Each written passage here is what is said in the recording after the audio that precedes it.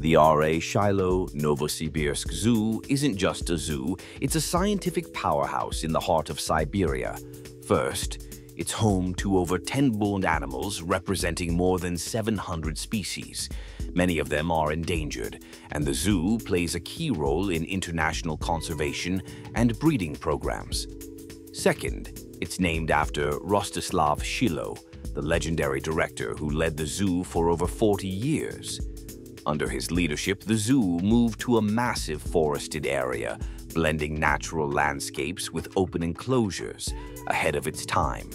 And third, the Novosibirsk Zoo is known for rare species you won't easily see elsewhere, like white tigers, snow leopards, and manuals.